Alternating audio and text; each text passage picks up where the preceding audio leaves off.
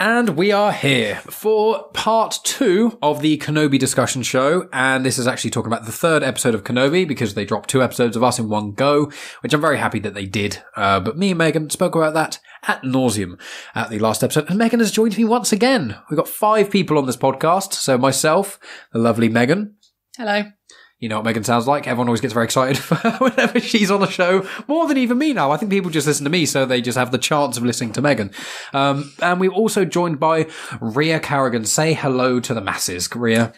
Hello, masses. How are you all? They can't answer, Ria. Don't be silly. No, but it's just nice. You know what being nice, Mike? Oh, look at who's the cunt in the room. Dropping the C-bomb within minutes of Kenobi. Yeah, sorry. Nicely done. Nicely done. Well, I appreciate the passion there. That's what we want. We want the passion, the positive passion. And we've also joined by not quite the podfather. Let's call him the step uncle of the podcast network. Chris Phelps. How are you doing, Chris? I don't know about that, Mike. I want to take my name back. I want to be the podfather. I'm the elusive podfather. That does not sound good. Being an elusive father sounds really creepy, like you're hiding in cupboards and things. But what it is, I'm the clever one because Dave does all the work. No one's believing that. No, I'm not believing that. You don't come across that way, Chris. No, let's be honest. Oh. Mike. No, I love Chris. He's intelligent Excuse man, me. just not what the I clever said one. Just now stands clearly. Yeah, Mike's in a right Ria. sassy attitude. I'm channeling my Kenobi. No, but Mike, the thing is, I like to think that I just go through life blagging it. And I ride on the coattails of Dave's genius, so that's the main thing. So, and we're speaking about him like he's not there, but we did hear his voice a moment ago. So the true podfather, regardless of how jealous Chris gets, we are here also with Dave Horrocks. How are you doing, sir? I'm very good. I'm wondering what Chris is after calling me genius, but it's lovely to be here and speaking to you all tonight. Yeah, it's going to be absolutely delightful. Always fun to chat with all of you, both in this podcast and different ones. And we've got a lot to talk about with this episode. And so when we start with, obviously, myself and Megan spoke for a while about our opinions on the first 2 episodes. So let's go around again in the same order I did of just your opinions on the first 2 episodes, just for ease. So, Ria, what did you think of the first 2 episodes in brief? I liked them. That was very brief. Cool. Chris, what did you think? a lot. Is this one of those games where we finish each other's sentences? Everyone says 1 or 2 words and we make a story. Is that where this is going to go? I think Ria's done me there because I had it all ready to be smart ass. I can't know. No, I thoroughly enjoyed the first 2 episodes. I have got a problem with the granddad running that Obi-Wan seems to do after the kid, who seems to run it. I'm slow as fuck, and she seems to be running a yard in front, but he can't catch her. And this happens all the way through the episodes, but we'll talk about that. But other than that, fully enjoyed it. Wonderful. What about you, Dave? What do you think of the first 2 episodes? Absolutely love it. There's nothing that gives me more joy than like being in this, in and around Star Wars: A New Hope, that original Star Wars movie, and having these characters. I loved the first 2 episodes, and then this one just takes it to 11. There's nothing. All of the Marvel stuff, all of the DC stuff, great movies and everything, but there's nothing that gives me just pure joy like being here in this universe. Mm-hmm. Yeah, completely. Obviously, as people are aware of my huge Star Wars love, so it's completely on board with those things. And I will also say, I know that everyone in the Comics in Motion family, I imagine most of our listeners as well, and definitely everyone in the Zoom call, don't normally drop the C-bomb on this podcast. Yeah, we already did it. But I'm going to say, any people, any critiques of certain actors in this episode or in the series and things, if they're valid critiques about their acting ability, okay, people have opinions. But anyone who is harassing people online, I thought we were fucking past this, and being horrible to, I think it was, I've immediately forgotten, I think it's Moses Ingram. I think the woman who plays Reva. Yeah. Anyone who's harassing them, you're a fucking cunt, and I hate you, and you are not a Star Wars fan. Ewan McGregor came out and said a thing, but it sickens me, and seeing some of the messages that were sent to her is appalling. I thought we'd be on this. I'm just very happy that she got to experience Star Wars Celebration, and people like Cavan Scott and a few other Star Wars people involved in Star Wars were saying, oh, we really need the Star Wars Celebration, the Star Wars convention and things, which is happening in the UK next year, and we're definitely going. And they were saying how nice it was, a lot of the High Republic authors, to really interact with Star Wars fans who aren't keyboard warriors, because you get so much negativity online. And I'm so glad that Moses Ingram managed to see the positivity in the people cheering for her first, before seeing all this horrible, horrendous shit that it makes me annoyed. And I know it's not the majority of Star Wars fans, but it does in part make me ashamed to be a Star Wars fan because we have one of the most toxic fandoms on the planet. Yeah. And I don't understand why that it seems like every one of these people hate all of Star Wars apart from the original trilogy. And they were like, nearly 40 years ago. So it's like, if that was all you like of Star Wars, just fuck off. Simple. I think it's more of a societal problem, to be honest. Oh, yeah, It's not just Star Wars that has it. Yeah, I just think Star Wars has such a wide reach. It's got statistically, you're going to have a fair share of douchebags in there. And so I think it's just unfortunate, really. Yeah, it is a shame, but we try and stay positive, both on Star Wars Comics in Canon and also on the Comics in Motion network and things. So I just want to say that out there just because it really pisses me off seeing about it, and it really got me in a bad mood the other day when I read some of the comments. But we are here to talk about the third episode of the Obi-Wan Kenobi show, which I think we can probably all agree is what we've been saying is that this episode really smashed it. It was very unexpected. There were so many cool moments that happened in it that were just amazing. So we'll start with you, Megan. I know that you can't remember half of this episode, apparently. But from this episode, of what you do remember, did you enjoy it? Are there any things you can remember that you enjoyed about it? Yeah, it was all right. Yeah, I liked it. You try to beat Rhea in the briefest possible response. I don't know why you came to me first. You know that I don't really remember that much. Because I thought you wouldn't say a huge amount, and I thought I'd let you say the little drips and drabs of stuff before anyone talks about anything. No, I liked it from what I can remember. There are bits that are like coming back to me now that I'm properly thinking about it. It was cool to see the Vader stuff. Oh, yeah. The suit up at the start. It was, because obviously at the end of the second episode is when you see that Obi-Wan has realised that Anakin's not dead. Yeah. So, because there's that one moment where he sees, like, Anakin in the distance, like, and Mike was like, I think that was Anakin. And I was like, well, yeah, but, because Obi-Wan wouldn't have known that Anakin's Vader. Yeah, in the suit and stuff. Like, he would still remember him as just being Anakin. Yeah, but just a bit more crispy. But yeah, no, all of that stuff was really cool. I liked seeing all of that stuff. I wanted to see them interact, and it satisfied my needs. Yeah, and I think with this episode as well, what I really like about the series is that Deborah Chow, she directed all of them. And although I really enjoyed The Mandalorian, I thought Book of Boba Fett's pretty good, although glaring issues with, 2 of the episodes, but we won't get into that. We've already done a whole discussion batch of shows on that. But these are all directed by Deborah Chow, and so they're all one vision, they're all one kind of feel, which I'm really excited for. And it just seems to be ramping up and up, and it's very unexpected. And that was the main thing I was sort of worried about.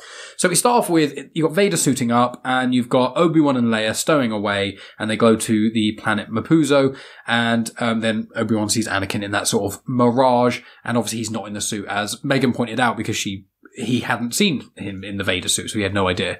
So for that sort of first part of the show, if we start with Chris, what were your sort of thoughts with Obi-Wan and Leia, like in general, how you kind of took them? Because I know online fans are kind of disjointed. Some people think one thing, others. What do you think about young Leia and Obi-Wan's sort of connection and the first part of this episode? I think Ewan McGregor's carrying it. She's a good little actress who plays Leia. Like I say, I've just got the daft, stupid running thing. She's literally there, and he's like, "Come back!" Like, you're trying to protect this princess from the fucking Empire, and he's just there, like, putting his hand out. And when they pan out, it looks even fucking worse. I'm just like, we're supposed to believe that this kid is like fucking Seb Coe and can just fucking run. She can't run. He can't run. But he's defending her honour until she does a run. And then honestly, I know it sounds really silly, this might, like I'm proper picking, but it just pissed me off. Every time I saw it, I'm like, oh, for fuck's sake, let her do a runner so you've not seen her leg it. And then go, where's she gone? Oh, no, let's go and find her. Not, oh, no. If you were protecting her honour with your life and you've come out of retirement and all this stuff that he's done, put a bit more of an effort in. Come on, Ben. You know what I mean? But I do think I think she plays the part well of like the young feisty Leia, and there's a bit of spirit to her. Obviously, Carrie Fisher's character, it's an extension. It explains how she knows Ben Kenobi. Obviously, she called her son Ben as well. So I presume it's something to do with this. So yeah, I just think it's really strong. And I think what Dave said, this is maybe want to go back and watch all the films again. I know we covered them about 18 months ago, and I've not watched them properly since. I've watched The Rise of Skywalker recently again, but I do want to go back and watch him. I think the world is just so immersive and they've done it right. Whereas like Book of Boba Fett was absolute wank other than the middle episode. It was fucking shit. So, but this is a return to form, Mandalorian levels, I think. And I think it's up there with Mandalorian, definitely, at the moment. So, What about you, Rhea? What do you think of the dynamic with Obi-Wan and Leia and the first sort of part of this episode? Yeah, I don't disagree with Chris, but I can't tell where that decision's coming from. So I'm thoroughly enjoying this series. I completely agree with you, Chris, as well. Like, it's Mando for me, as in up there, how much I'm enjoying it. Unexpectedly enjoying it as well. I went in quite cautiously. My other half, for example, who's a huge Star Wars fan, huge Star Wars nerd, is not watching it because he's like, I'm just a bit done with the whole thing at the moment. He's like, there's just too much content. So it's just me watching it by myself. It's a bit like, oh, when am I going to find the time to do it? Blah, blah, blah. Watched it and then I've absolutely loved it. But I can't. So I agree with you about the Ben Kenobi and Leia. I really like her as an actress. I think she's great. I think she's doing great work. I did not like her when we were first introduced to her. I thought I agreed with Megan, an absolute brat. Yeah, she was very bratty. Yeah, and I didn't like the dynamic with her parents either. I didn't think that worked very well. I didn't like how the Queen had to be sort of like, oh, I'm the classic cold Queen who doesn't let you have any fun. Oh, but I'm the fun dad, blah, blah, blah. It felt a bit tropey, but it's all warmed on me. But there is something that, and I don't know if it's in the writing or the acting, where it feels like Obi-Wan, it's like he doesn't want to try. Because he's trying to separate himself from it so much. I don't know if this is me projecting or if people agree, that he's just sort of like, when she's running off, it's a bit like, oh, it's a bit of an effort to go and get her, isn't it? And not only do we all feel like that about our own children, love my child, but but it's a bit like, oh, if I go there, I actually have to deal with her and look after her, and I don't know how much I want to do that. And I feel like there's some sort of an internal struggle. I'm just not sure the execution is perfect. But I'm sort of willing to overlook that because I think Ewan McGregor's performance is absolutely stellar, way better than prequels. Like, he's just so good in this that, I think they're trying to reach for something, but it's not quite getting there. And what about you, Dave? Yeah, I mean, I think this is all first act stuff, isn't it? Still, the last time we'd seen Obi-Wan at the end of the prequels, he was still on top of his training. He defeated Anakin, and then he sort of took the twins and sort of split them up and everything. Now he's kind of this broken man, isn't he? He's living off a little bit of space whale meat every day, and he's not been practicing with the Force or anything. He's a bit shit.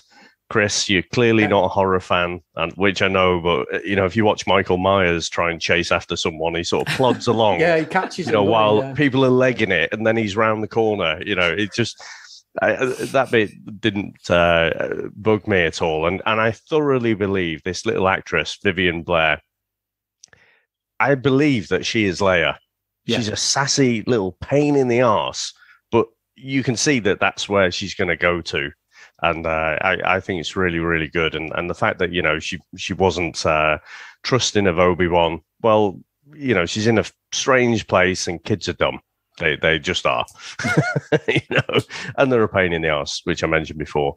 So, yeah, I really liked it, the way this all came together. And you get some moments. Not sure I'm madly in love with how Obi-Wan speaks about Padme regularly.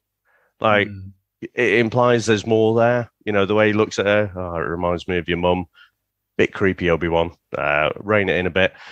But yeah, I just love the dynamic and those two together. Yeah, that's interesting.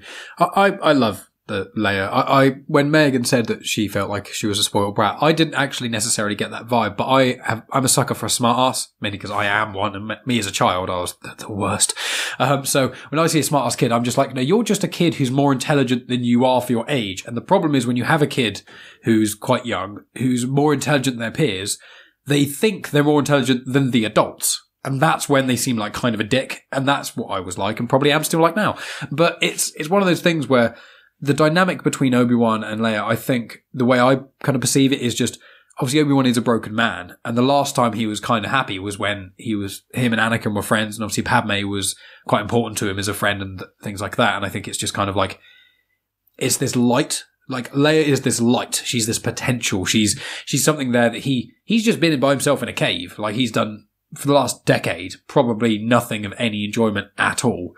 And seeing this girl who's so full of life, who reminds him of Padme. I wonder if that's kind of where it is. But he does talk about her quite a lot. For something that's meant to be a secret, you're like, how close are you pushing this? Like, we know she didn't know about Padme and stuff that much until the sort of original trilogy era. It's no real surprise that she was like, are you my real dad?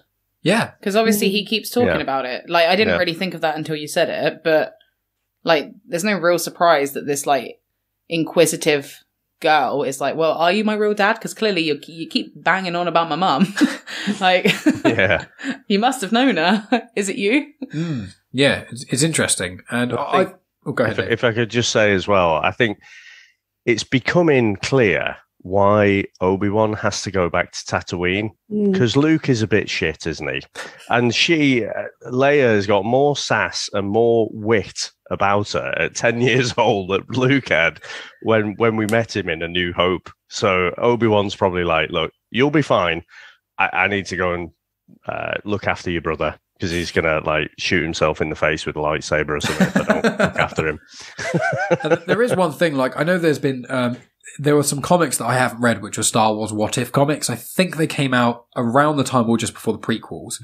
But I'm very sure that Star Wars, Disney, are going to make some What Ifs of Star Wars. They've been around buzzing for a while, and I suspect because they keep doing animated things. I would love to see what if Leia went to... like, what if Bail and Breha Organa wanted a boy instead of a girl? What if Luke went there? And maybe Luke became a snivelling little twat, and then like the cousin that we get introduced to, and then maybe Leia becomes like this absolute unfathomable badass. And I would love to see that, because in Legends you do get points where Leia becomes a Jedi, and in the Force Unleashed games, which are my favourite, that's what one of my tattoos is of, there's the some downloadable content where you become you're Starkiller. He goes, there's a good ending and a bad ending. If you choose the bad ending, you become like the new Darth Vader. And in that, you hunt down Luke, Leia, Chewie, and Leia. Luke, Han, Chewie, and Leia. And you fight Leia as a Jedi on Hoth instead of Luke being there because you've already killed him. And it's so incredible. And it's like Leia as a Jedi. One of the few parts of The Rise of Skywalker that I loved was seeing the Leia stuff with her Jedi training. And it's pretty obvious, I think, from the original trilogy and everything else we've got, canon or legends, that Leia is so much better at everything than Luke is. Yep. Luke is just this fumbling, useless child who happens to have force powers. Little bitch. He does suck quite hard. He's only cool in the sixth one. He's just like Anakin. He's a whiny little bitch. Yeah, completely agree. That's what I like about this show, though, because it's so easy. And this is one of my biggest complaints about the newest films, specifically The Rise of Skywalker. It's so easy to focus on Luke and the men of the Star Wars universe, because that's where most of the focus has been. And for this to switch it up to both having Leia and Reva is absolutely amazing, but they don't rewrite anything. I could watch this without having seen the original trilogy, and I think it works. So you understand immediately that I think Carrie Fisher would come on screen and you would immediately know that she is the older version of this little Leia. If you didn't know that, like, little Leia, oh, that's so cute. Why didn't I call my child Leia? My niece is called Leia, so. Well, my child is named after a different Star Wars character. Anyway, I think you can see that, and I think that's really good writing.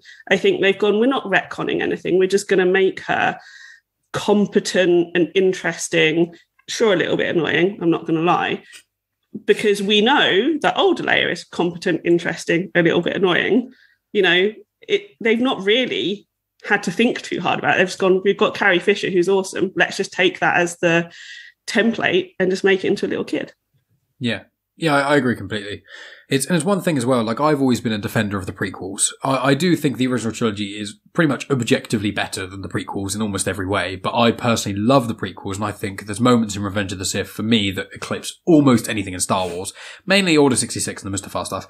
But what I like about Kenobi is what it's doing, especially in the part later on in this episode that we'll get onto shortly, is that the prequels are very cheesy. That's the problem. The original trilogy had a layer of cheesy campiness to it, but it didn't lean too much into it. And George Lucas, I think in a misguided way, the prequels got a lot of hate because he just needed someone to wind him back a bit, like they did in episodes 5 and 6.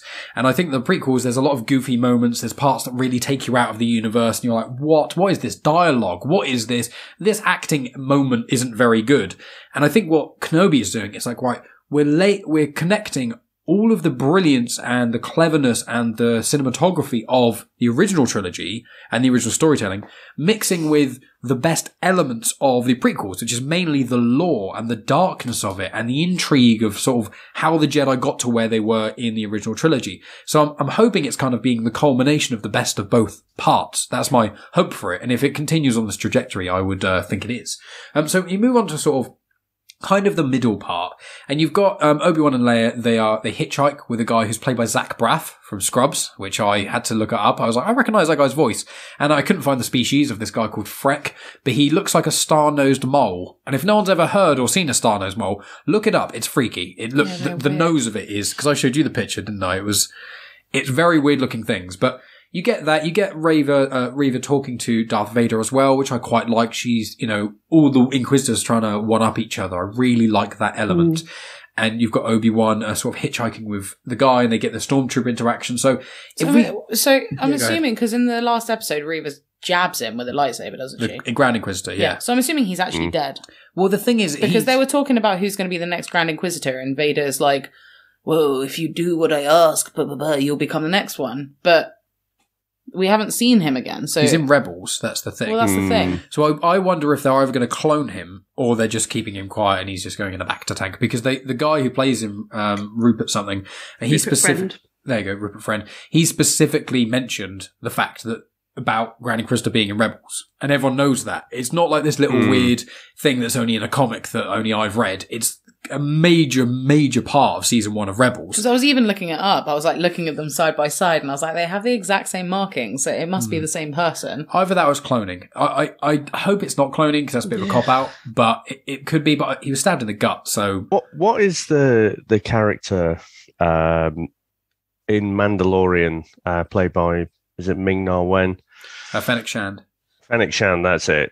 I mean, she got shot in the stomach, didn't she? And she had all her sort of insides. Stuff. Yeah. So I think he could... He's not dead, let's face it. He's definitely... In Rebels, that is the same Grand Inquisitor. I'm positive. I'm fairly sure of that as well. But so if we talk about basically up to the point almost where Obi-Wan comes into contact with Vader, because that's going to be sort of the main part of this conversation. So if we start with... Dave, why don't you tell us what are your sort of opinions and thoughts on all the moments of the hitchhiking, the interaction with the Stormtrooper, the laser gate, any of those sort of elements or anything else you want to bring up, and we'll go from there. Well, I think the first thing is the guy out of Scrubs, Zach, playing that mole. What was it, star-faced mole or something? I thought it was Seth Rogen. When I heard it, I thought straight away, oh, that's Seth Rogen.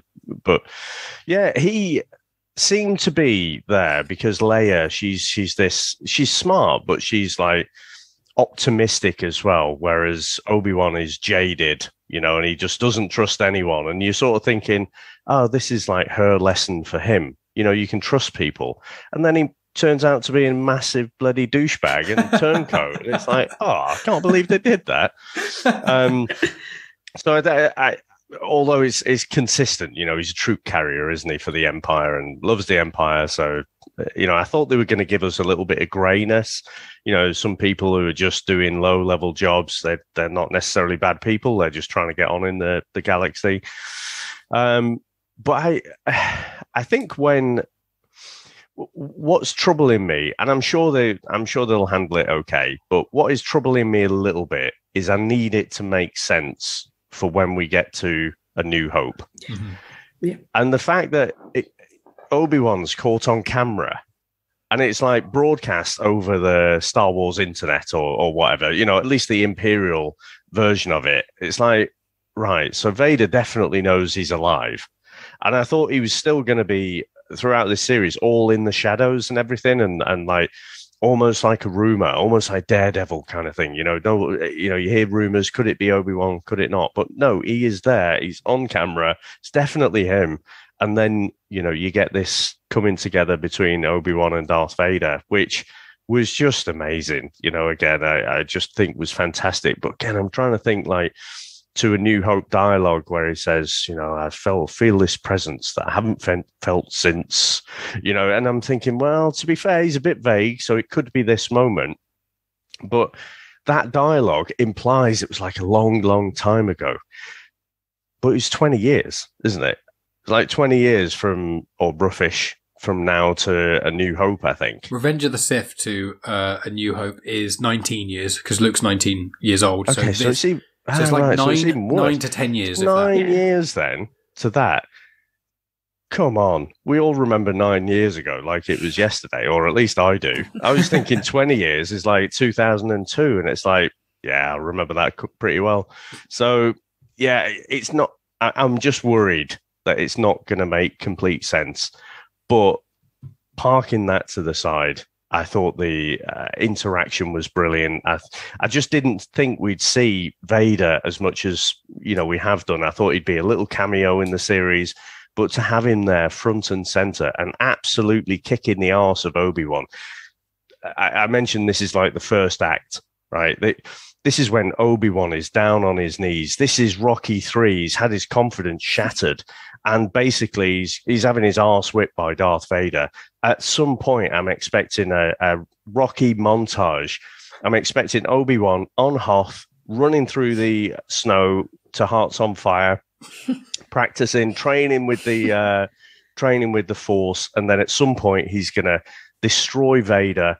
He's going to have him looking like Monty Python's Black Knight, from Monty Python's Holy Grail. That's one of my favourite Monty Python moments. That's how he figures out that he's more machine than man. This is my own little headcanon that I'm just making up here. But he has to get his mojo back, doesn't he? Mm. So I got so excited watching this. And like I say, because we know where it kind of ends up, we know he's not going to kill Obi-Wan or anything.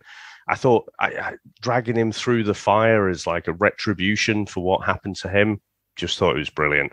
The only little nitpick I'll have is that when they're on the other side of the fire, and he literally sees the robot, the carrier robot or whatever they called him, picking up Obi-Wan and wandering off, and he just stands there and does nothing. I'm like, you could just like force choke him or something. You could do anything. He just seemed to give up the chase a little bit easy. But that was a tiny little nitpick. I just thought this whole interaction was brilliant. Nice. So, Chris, with your opinions on just sort of there's the Obi-Wan moments with stormtroopers and hitchhiking and that guy and laser stuff, all those sort of elements. What were your opinions and thoughts of that kind of, with Obi-Wan and Leia interacting with some of the stormtroopers and that guy, and then obviously up to the Vader interaction? What do you kind of think of that stuff?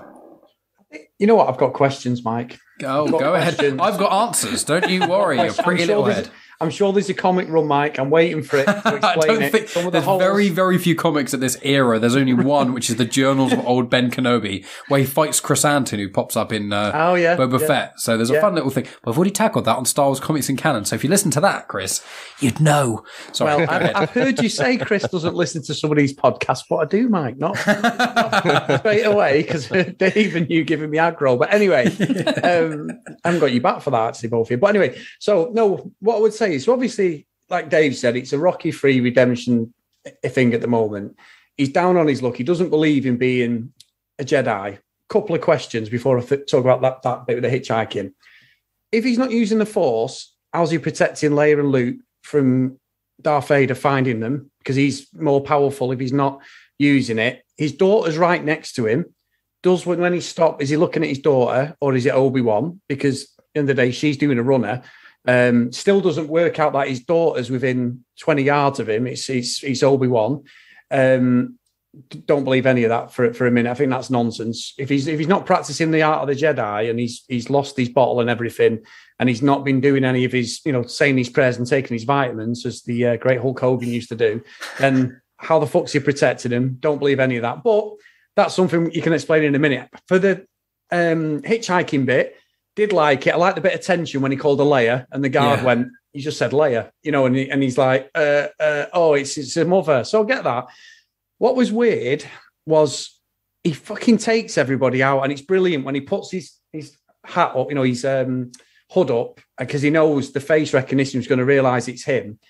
Takes them out, kills everyone like he's fucking Liam Neeson, but then 4 or 5 more come at him, and he goes, "I'll tell you what, sorry, I'm getting on my knees. Don't worry about it." I what the fuck's going on there? He's just gone full on badass. And then he's just gone, Okay, sorry about that, guys. I know it sets up the double cross from the guard and everything, but I was sort of like, this is so bipolar. How the fuck can you just take all these guys out who are probably harder to kill, and they're all in front of you in a straight line, and we all know stormtroopers can't fucking shoot for shit. He'd have took them out straight away.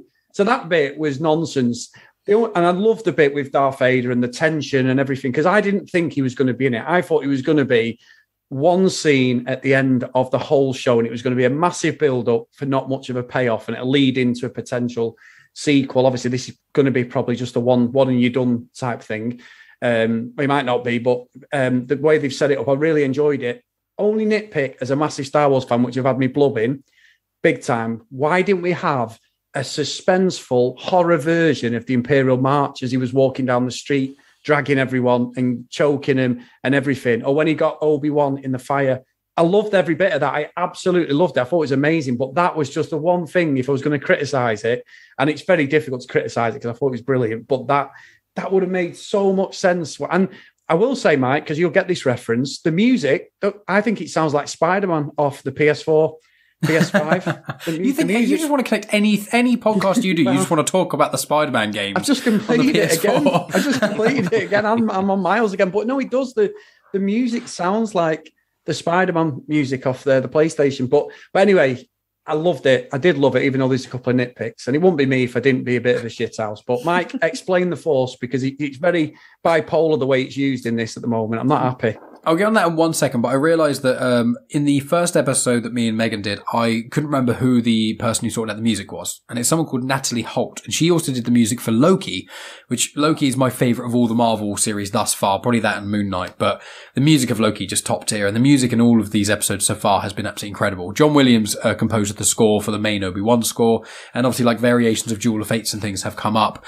But Natalie Holt, shout out to her, because she's done an absolutely incredible job, especially at the end of episode 2 when you see Vader for the first time. That build up, incredible. Regarding the Force thing, the answer is just hand wavy. They didn't really think about it enough. But I would say in universe, the problem is Vader thought his kids died. If you think your kids are dead, it doesn't matter what you sense. You would just think, or, when Padme dies and her funeral is in episode 3, she's died with the pregnant bump. So the story is the kids and her died. So the idea is everyone thinks that Padme and the kids died, and Vader was told that by Palpatine, basically. So even if you sense someone is Force sensitive, you can't necessarily sense family bond. You can't sense DNA through the Force necessarily. You can sense someone's Force sensitive. So he might have been like, this kid might be somewhat Force sensitive to a degree. But aside from that, there's not really that element of things. I don't know about Obi-Wan sort of protecting them necessarily. It's one of those things where I think he's going to have a moment. He keeps talking to Qui-Gon, so I think in the next episode, the one after, he's going to talk to Qui-Gon. Qui-Gon's going to give him a motivational speech, and then suddenly he's going to bulk out and beat Vader. Yeah, he's going to go, or he's going to do like a Gundam Wing thing where he's going to go, engage, and then loads of like parts of Jedi stuff's going to click on him and he's going to become giant. I don't really think that. But Rhea, what do you think of all the stuff that we have discussed so far? So, a couple of things. First of all, I like talking about the Force a lot, but my interpretation of the Force, and not as well versed as you, Mike, but I have read quite a lot of books outside of You've read a lot of legends. Films, You've read a lot more legends. You know a lot more about Mara Jade than I do.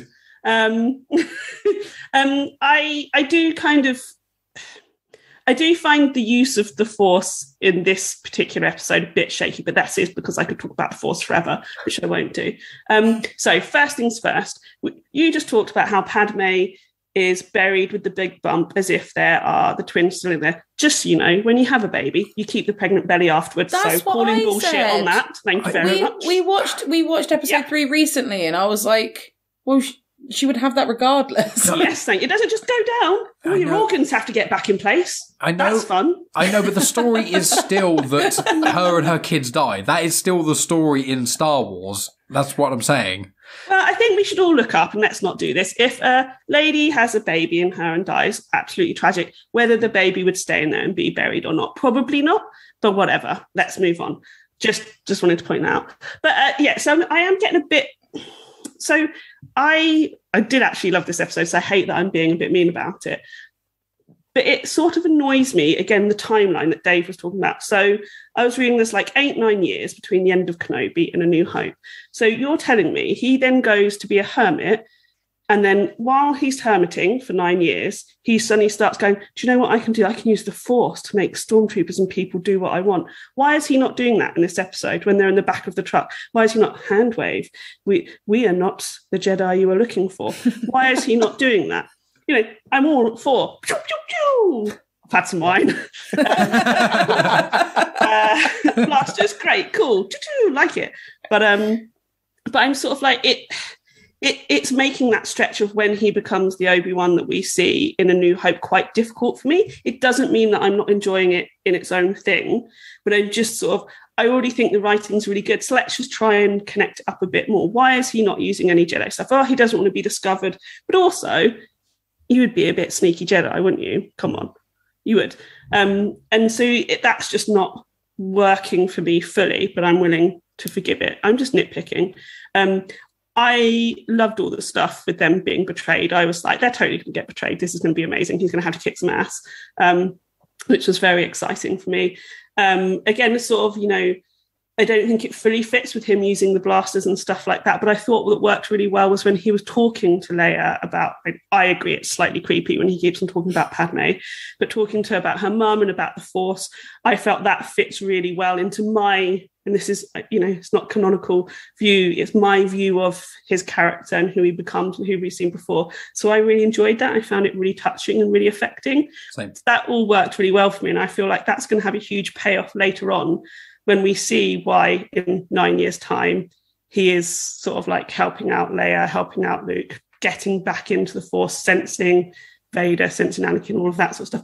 It just, I don't know, it made me feel quite happy.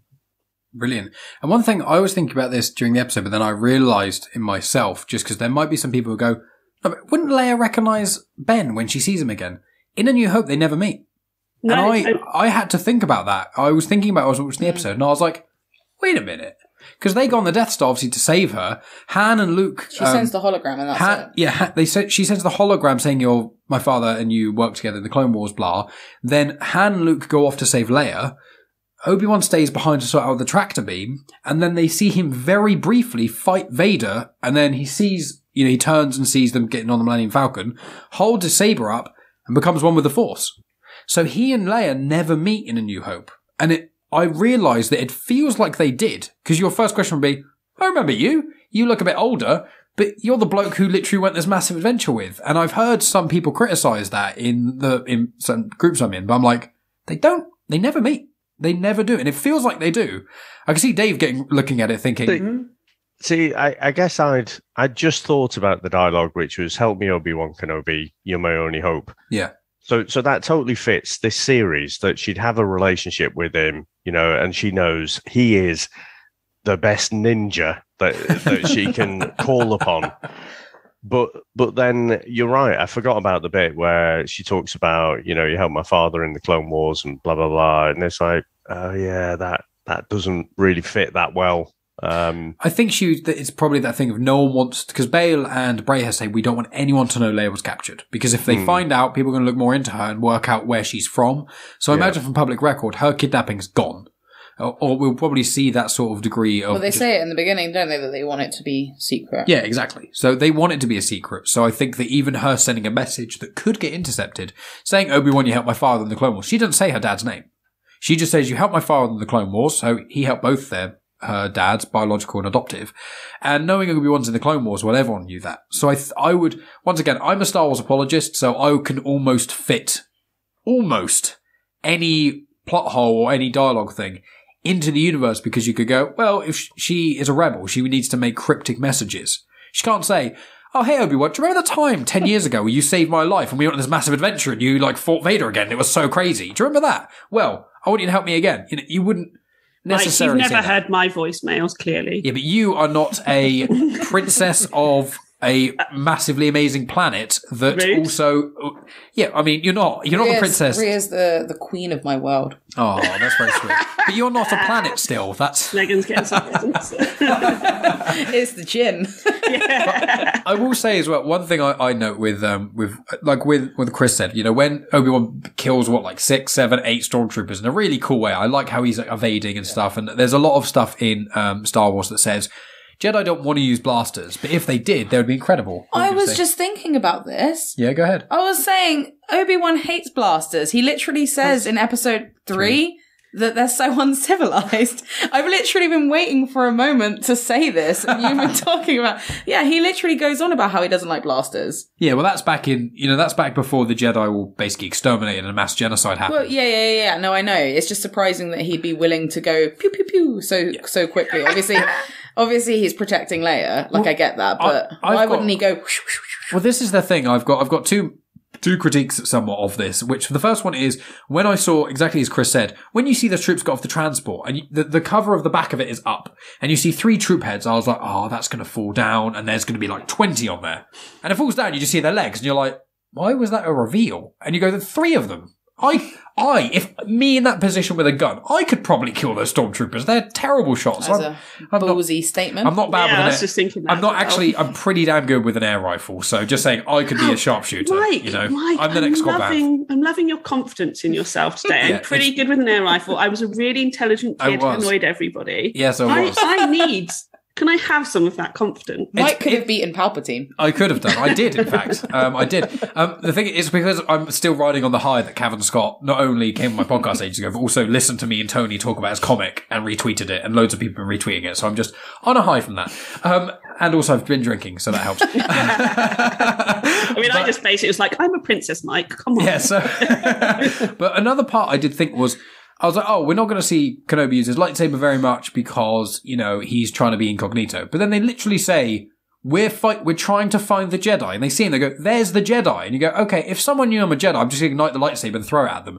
But he's like, oh yes, I'm not going to use the lightsaber. It's like, but if they're shooting at you and a child, the best possible defense you have is your deflective laser sword. They already know that you're a Jedi. You're already wanted. Why waste time? What if one stray bolt got Leia? We all know it's not going to happen, unless he gets her in the arm or something lame. But that did bother me a bit. His face has literally been everywhere. Yeah. He's got a bounty on his head, hasn't he? Yeah, exactly. So I was a bit like, oh, why is that happening? But before, we're going to talk about the Vader stuff and things, but I do want to mention a couple of moments. There's something called the path system, which is when the woman Tala, who is played by, and I've got her name here, it is Indira Varma. People may recognise her because she was one of the characters in Game of Thrones from Dorm. Hilarious and amazing actress. Yeah. She is absolutely stellar. I really enjoyed seeing her. I'm sad to think she may not be in it much more, but I really hope she is because she's an absolute talent. And with her interaction when they go in the path, I love that. And I was basically yelling at the screen when Quinlan Vos was mentioned because my number one thing is if Quinlan Vos, which Chris is like, who the fuck are you talking about? If Quinlan Vos shows up in the Kenobi series or if he's going to get his own series or anything, I may cry. I love Quinlan Vos. He's a character who's quite big in Legends. He's in the Clone Wars animated show. You actually can see him in The Phantom Menace. He was an extra in The Phantom Menace on Tatooine. And George Lucas liked the look of him so much, he created a character from that extra, which I think was quite cool. I need to look him up. I can't remember. Quinlan Vos, he's got dreadlocks and he's got a yellow stripe across the centre of his face. And yeah. Is he the one that's a bit of a dickhead? Yeah, him and Kenobi have like a rivalry. They have a rivalry. Yeah. Everyone doesn't like him. Yeah, no, I remember. Yeah, well, there's a book called... Mike's going to cry over. There's a book called Dark Disciple, which is all about Quinlan Vos and Asajj Ventress, and it follows on from the Clone Wars and things. And Quinlan Vos is such a deep, interesting character, and I really like him. He's super cocky. He is very cocky, yeah. But, I mean, Kenobi's quite cocky as well. He's very sassy. Not in this show. In this show, he's definitely In this show, he's like a dishevelled shell. He is. He's like a prune.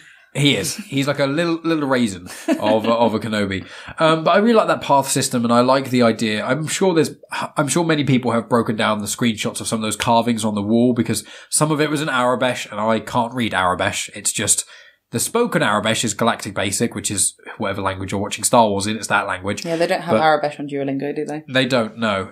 But I've tried looking it up and stuff. But I can't be asked. Trying to learn it is silly. But we get onto sort of the main point is. when we get to the Vader confrontation, which is a big moment. And I want to say that the part I took away from it was, I love when Marvel or Star Wars gets dark. I like it when, I don't need it to be an R rating or, 15 or 18 or anything like that, but I like it when they push the boundary. I think Rogue One did that quite a lot. I think in episode 3 with Order 66 and Anakin, that bit where he ignites the lightsaber against the younglings and that kid takes a step back, that still gets me today. I'm like, Jesus Master Christ. Skywalker, what are we going to do? And it's like that bit when he ignites the saber, you're like, you didn't need to include that, George, but I'm glad you did. When Star Wars gets dark, I think they really hit home. And when you've got Vader walking through that village, and he's just fucking everyone up. He's being an arsehole for the sake of being an arsehole. Yeah. He's like, all of these people have done me no wrong. I'm looking for one specific person. He's trying to draw out the Jedi. Yeah, no, I know that. But I'm just going to kill this child. Snap. It was and a child. You don't see that very often, do you? No. People killing children. You don't see that often. And Luke's like, but there's still good in you. And then he tries to kill Kylo Ren in his sleep in episode 8. And you're like, Well, yeah, anyway. But yeah, when he's walking through that village, and I love how in this, because obviously in the original trilogy, everyone's like, oh my god, Vader's a badass, he's really cool. And then the prequels happen, and everyone's like, oh, Vader's not as much of a badass as we thought. And you see him in Rogue One, you go, no, he is. In the canon, Vader's one of the most terrifying beings ever. Like, no one fights Palpatine, because Palpatine's so above it, no one even thinks of Palpatine like that. So Vader's the enforcer. Vader's the one with the power. And there's a game called Jedi Fallen Order, which is incredible. And very minor spoiler, but Vader shows up at some point in that. I wouldn't say anything else about it, but in that Mike, I'm actually just playing it right at this point. I mean, it's been out for like 3 or 4 years. Happy for you. It's no, I'm joking. I know he's in it. I'm joking. I'm actually playing it though. It's such a good game. But I know he's in it. There's a moment in that, but you get the feeling of how Vader is so much above any other Force user at that time. He is so. And when you get the moment in Rogue One, you feel that because you never see anything like that. In the prequels, it's, red lightsaber against blue lightsaber for the most part. And, CGI fighting. And then the original trilogy, it's just Luke against everyone else. But Vader is so imposing. And I thought when he walks through that village and you've got all the Inquisitors hanging back and you just watch Vader looking around thinking, I care so little about human life. I'm just going to pick up this person and choke them, carrying them through the village. Oh, Obi-Wan's not paying attention. Dead, throw down. Here's another one. Screaming, choking, dying. Oh, I don't care.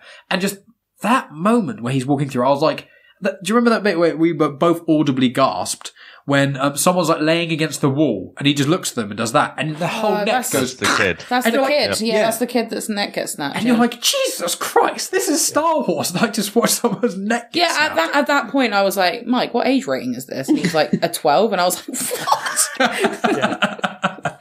So if we focus kind of on Vader and the villagers and basically from here to the end of the episode really I know Dave sort of touched upon it a bit, but if we start with you, Rhea, like Vader in this, like what did you think? You've got the suiting up bit right at the start where all the bits, what do you think of Vader in this episode, in this series as a whole so far? I think it really wipes out all of the bad feelings you have from the prequels. I have no bad feelings of the prequels. Thank you very much. I love Sand. Sorry. But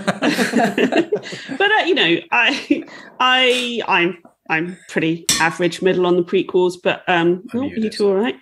But I'm not a huge fan of where they end up with Vader. The wobbly no, and I know Mike as an apology should go, but he's just been made into a machine. He won't be able to walk, and he misses Padme. No, it's rubbish. It's just poor directing. It's poor acting. That is one of the worst bits in all the prequels. I'd say even worse than Jar Jar. And the fact they edit it in the special edition and they put it into Return of the Jedi. Megan's not seen a version without that no. That part is one of the worst. That's my favourite bit. It's one of the worst edits. I hate it. No one talks like that, and I despise it. So Rhea, that's one part I will never defend. Vader's no in Revenge of the Sith and the edit of Return of the Jedi is horrendous and terrible. But sorry, continue. I just want to clarify that. I'm not defending that shit. But I think it's, again, a nice continuation from Revenge of the Sith, which I think, again, I just think the writing on this series is so strong. From when he kills the younglings to when he's fighting Obi-Wan on Mustafar.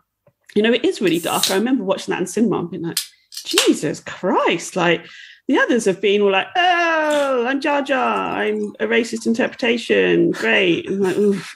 And, or trade, brilliant, how thrilling. And then all of a sudden you're like, what is going on? This is so really, really dark. And I think this continues on with it. And I do think there's probably a section of fans who be like, yeah, Vader's so amazing, forgetting that Vader's supposed to be evil. It's cool that he's killing everybody. I don't think it's cool that he's killing everybody, but I think the way it's done is amazing. We know how evil and how dark he is and how much he's fallen. And as Dave pointed out, is there good in him? Because it doesn't seem like there is. So, they say they're sensing it. I would say the only time you probably think, is there good in him, is I think he hesitates in going after Obi-Wan. I don't think it's that because he can't. I think it's because he doesn't want to, because there is still something in him. We don't actually know what his journey is from when he's first becomes Darth Vader to now, and what he's been put through by Palpatine. We don't know what's happened, and I just liked that pause. That it's just sort of, it's almost as if, am I going to go down this road? Am I going to do this? Am I going to kill my old master? Is there something that's holding him back? But I just thought it was like a horror film. It's great. I love horror films. My favourite genre, as you know. And just so shocking, just so completely not what I expected. And, what a moment. Yeah. Completely agree. What about you, Chris? What do you think about Vader as a whole, and the bit with the villagers and his interaction with Obi-Wan and just decimating Obi-Wan? I think if you look at Kylo Ren in the new ones, it's very similar, just wantonly taking people out, where obviously in the original, it's 40 years old. He is Darth Vader.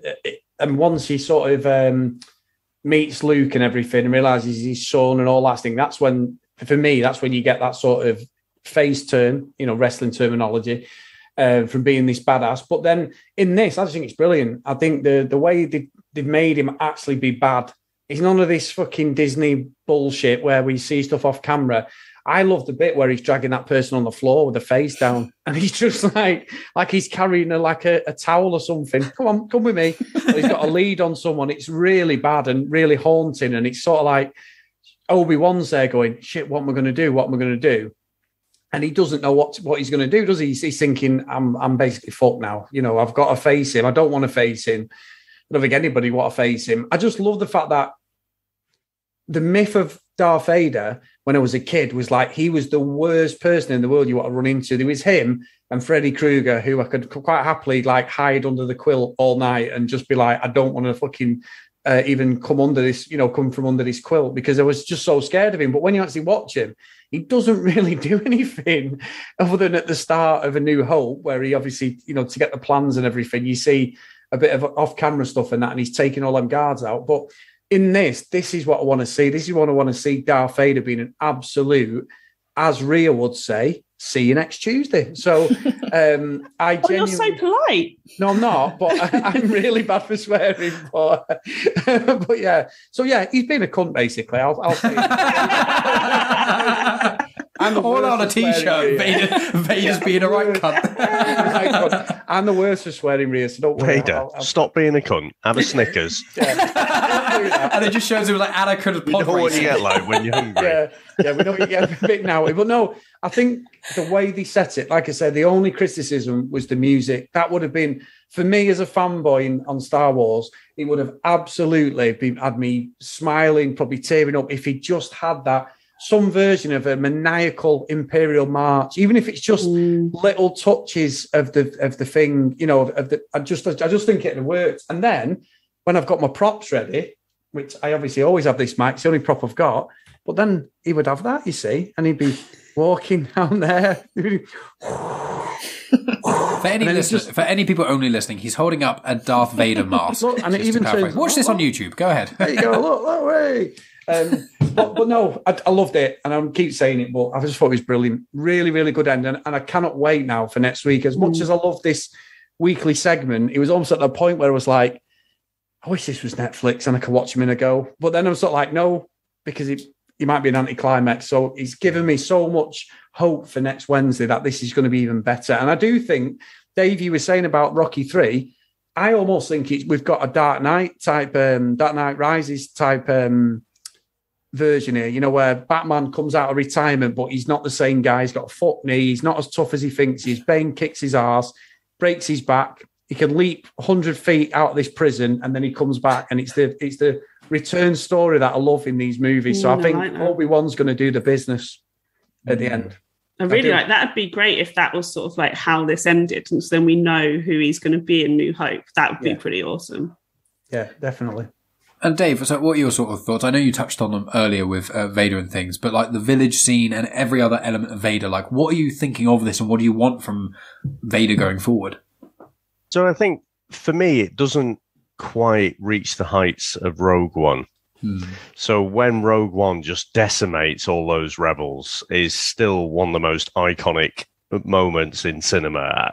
I don't think it quite reaches that. And I think also what I would point out is that run of Darth Vader by Charles Soule. Yeah.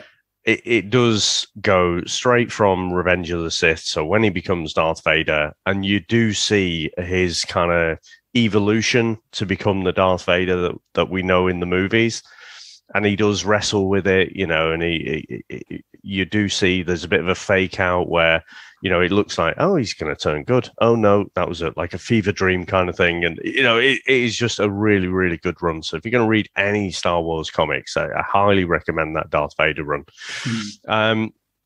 But even though it doesn't hit the heights of Rogue One, I still think it was absolutely brilliant. And the only way I can describe it, if you've ever seen a kids movie called Zootopia, there's a slot love in that there, movie. Such a good film. and he gets told a joke. When you hear that it's actually James Earl Jones with playing Darth Vader, my face just lights up like a grinning idiot. I'm just so happy because I just never expected that, you know? So it was fantastic. And the fact that you see him being absolutely badass, something that Chris and I have discussed a number of times on VHS Strikes Back, is that you don't often see kids killed in films, you know? So when it comes up, we're always quite shocked by it. To see it in a fucking Disney Star Wars series, I was just really, really shocked by that. And I had to actually rewind it because I thought, because it was quite dark, wasn't it? And I thought, oh, was that the dad? No, it was definitely the kid. So I thought it was fantastic. And it just the demonstration of power, that he is just too much for Obi-Wan now. He's just, Obi-Wan's nothing on him. You know, the student has become the master. So, I've laid my cards on the table where I want it to leave. I want it to leave with Monty Python's Holy Grail, Black Knight, you know, cut up, you know, and Obi-Wan's like, oh, you're more than machine then, man. Oh, I beat you again kind of thing, and then tail off. But yeah, you know what? I jest, but I'm not really going to think about it too deeply. I'm just quite happy to go along for the journey here. We're kind of halfway through the series now. So this is Obi-Wan's almost his low point. He's had his arse kicked. He needs to get his mojo back. He needs to go through a training montage and then face Vader down again. And I think we've got to see Hayden Christensen at some point, haven't we? Yeah, we got like a glimpse, but he is actually playing Vader in the suit, which is one thing I was going to mention, which is something that I think is really interesting because obviously in the original trilogy, I think it was David Prowse, and he got a fair amount of credit from for playing Darth Vader and things. And obviously there is something to be said about how one has to portray Vader in a very specific way with walking. And what I really hope the series would do is that it's going to redeem Hayden Christensen in the eyes of people who hated him in the prequels. Now, I loved Hayden Christensen in the prequels. I'm not saying he was the best actor in that at all. Attack of the Clones especially. Even Megan's pointed out that even Ewan McGregor was quite weak in that. But I blame George Lucas for that, not necessarily Hayden Christensen, because I've seen him in other stuff. He's great in Jumper. And I stand by. I think Hayden Christensen in episode 3, for the most part, did a good job. I just think the dialogue is what was weaker for it. That is a point that I was going to make, is that the dialogue in this series is really good. Like, because as Mike said, I love Ewan McGregor, and I think he's a fantastic actor, but in specifically episode 2, I don't think he's very good. And it's not because of him, because again, I know that he's a good actor. It's because of the dialogue. So I hope that, like, people kind of because I don't like Anakin. I think he's a whiny bitch, and like you've seen Clone Wars. jest, but I have seen Clone Wars, and since Clone Wars, it has added more depth to the character, and I do much prefer the character of Anakin since they've given that additional content. But I'm hoping that people are going to throw out less hate because people are dicks. So like, it will be nice. Like, we were watching some of the Star Wars Celebration stuff, and you could see how overwhelmed Hayden Christensen was when he was coming out on stage and people were cheering him, because he's been slated. Like, he's never had that. He's never had it, because obviously all of the information that they saw, like, they said that this is... The prequels were predominantly aimed at kids. So they didn't get that content from people who were the demographic that were actually watching it. And like, oops, sorry. Like, we were the demographic. Like, when I, like, less so now, but when I think of Star Wars, I think of episode 1, I think of the pod racing, because that's what I grew up with. So it's our generation that are now adults that are going to be watching this being like, oh my God, yeah, Hayden Christensen, woohoo, where he hasn't really experienced that. So it's really nice that there's going to be some, like, bigging up for Hayden Christensen and less of the hate, hopefully. Well, because I was like, as I said, I've never had a problem with Hayden, but like, I watched quite a lot of the fucking pear scene. The pear scene's lame, but once again, that's not his fault. Thank you. Right. So sorry, Mike, I know you're talking, but I have to jump in. I am a huge defender of Hayden Christensen. I think he's been done hugely wrong by George Lucas and how he was directed. I mean, even Natalie Portman sucked in those films, and she is a wonderful actress. But she's when she doesn't have a great director, she's not great, you know, because those relationships are mutual. They should be respectful, and it brings out the best performance. It brings out the best performance from the director. That's my hot take. But Hayden Christensen, I cannot stand the hate that he got for the prequels. Young actor coming in, huge role on his shoulders, exactly the same in what happened in with Daisy Ridley. You know, history repeated itself, as of course it did, because we never learn from anything. You know, and he's come into this huge franchise that's absolutely beloved. Huge director, huge stars. Imagine being opposite Natalie Portman and Ewan McGregor for like almost the entire time. Ian McDermott in the entire time you're on screen, right? And Samuel L. Jackson as well. Samuel L. and Jackson, Frank Oz obviously voicing Yoda. Like, all these big actors is incredible. And if you look at what he's done before, he's done hardly anything. And then between episode 2 and then episode 3, he does Shattered Glass, which he is fantastic in. It's not a great film, but his performance is absolutely amazing. And then everybody just ripped him apart, and he didn't have a chance to do anything else. Like, who was ever going to back somebody who Star Wars fans, like the biggest fandom basically in the world, says is shit? They basically ruined his career, and he didn't even get to start his career. Like, he didn't get to learn. He didn't get to become a better actor. We forgive the older actors. We forgive Robert De Niro's, Al Pacino's, Blur, even though they're both shit now.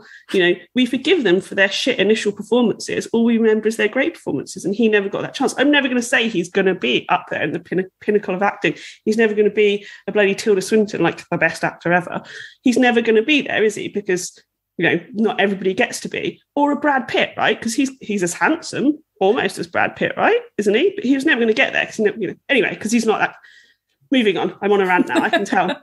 But what you should read is where I'm getting to, is there's an amazing, he's done loads of interviews for this. There's an amazing Guardian article that came out last weekend, I think, where he talks about, you know, how he was young, he's come into this franchise. George Lucas was more a friend to him. George Lucas wasn't a director to him. He was a friend. George Lucas was his boss. He should have been directing him.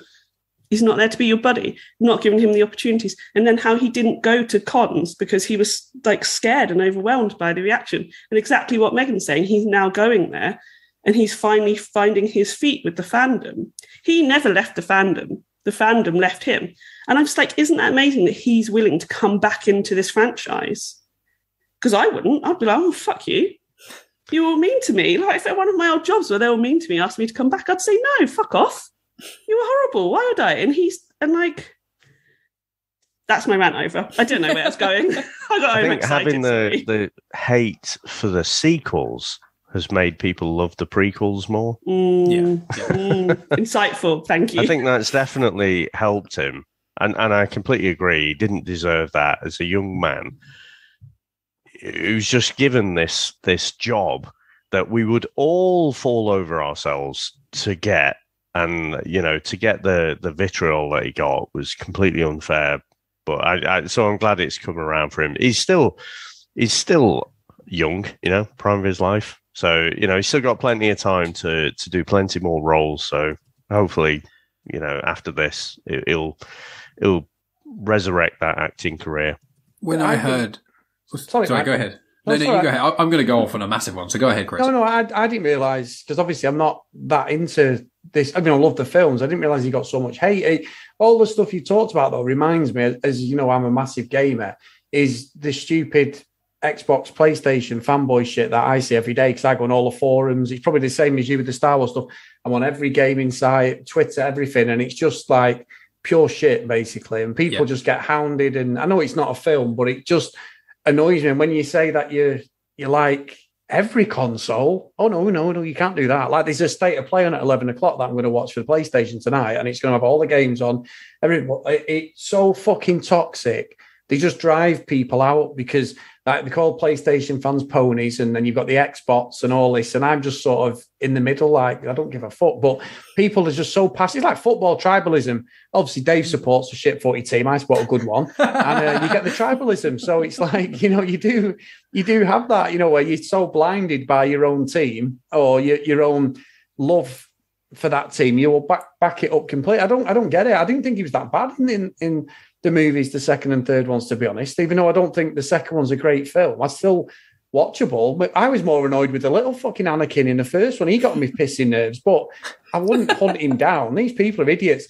My biggest bugbear with Star Wars is Harrison Ford, because he's a fucking cock who when he, in his interviews, it's the worst. Why did you come back to Force Awakens? The money. Yeah. Well, fuck you, Harrison Ford. We know how much you're getting paid. I want the paycheck. He's such an arrogant cock. It's like, I'll play Han Solo again. Well, don't fucking bother, mate. We'll just kill you off if you want, you cock. Well, so he wanted to be killed. He wanted to be killed off. In the original, he did, Megan. He did. Yeah. In the original ones, he wanted to be killed. He's so fucking arrogant. And I've said it once. I'll say it again. I'm going to get shit for this. He's fucking one-dimensional actor who plays the same guy in every film. Fucking Raiders of the Lost Ark, load of shit, all of them. He's a cock, and that's all I'm going to say. I don't like him. Han Solo or nobody. Fucking Clear and Present Danger, Han Solo. Same character, Fugitive, Han Solo. You're not Dr. Richard Kimball, whatever your name is. Air Force One. Get off my plane. You're an arrogant wanker. So there you go. Anyway, so he's my problem with Star Wars, but I wouldn't hound him out of it. Not that he'd give a shit about me. So, yeah, that's me setting on a bit of a rant there. Harrison Ford is a cock. There you go. Right, well, this isn't the Harrison Ford slagging show. This is the defending Hayden Christensen. But I would say when I first heard that Christensen was involved in Kenobi, my first thought was, and I said this to Megan, I was like, I hope he gets enough screen time and enough to do that it redeems him. Because it makes me, like, I was getting quite emotional. I was watching a lot of the Star Wars Celebration coverage because you can watch it live on YouTube. And, you know, Megan goes to bed a couple hours before me. Normally I'll read Star Wars books or comics. Yeah, or I got the joy of Mike watching it all by himself and then him showing me the stuff the next day. So he got to see it twice and I had to watch it. We didn't have to, you asked to watch certain parts, but there was a bit I mentioned to Megan and I was like, there's a bit that made me quite emotional, which was when Ewan McGregor and Hayden Christensen come out. It's about 20 minutes long on the first day of Star Wars Celebration. I think it's 4 days long. And they come out and everyone's cheering for them and stuff. Yeah, okay, cool. They're cheering, whatever. And then Hayden Christensen tries to talk about 3 times and he can't because people are cheering for him so much. And people yelling out, going, "You are my Anakin. We're so glad you're back." And yeah, there was someone that was like, face. "I loved you as Anakin." And you can see in his face, he's getting so emotional because he's never had that. He had it from 2005. Everyone's like, "You're shit. Fuck off. We don't want you in Hollywood ever. Leave." He went off. I think he had a farm for like a decade. He just ranch, disappeared. Yeah, and he was just gone. And he talks now when he first got the role for Star Wars, he was so excited. He was like with a roommate of his in, I think, LA or something. And he like got their like toilet tables and were like fighting and stuff. And he was so excited. And then George Lucas, I don't blame George Lucas. It wasn't intentional, but George Lucas basically fucked him over by not providing enough direction. Yeah. George Lucas is still held in high regard by everyone in the Star Wars community and out of it.